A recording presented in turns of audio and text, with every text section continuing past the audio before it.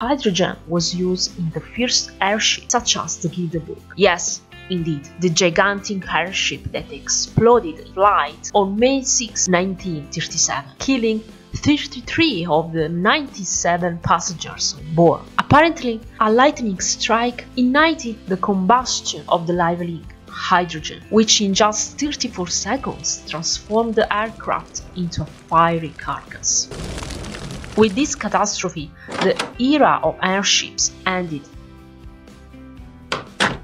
and hydrogen became increasingly a gas to avoid. However, as much as hydrogen may frighten us, we must learn to live with it, since every second the sun burns 600 million tons of hydrogen, sending 1.5 kilos per second to the Earth, and without asking for permission.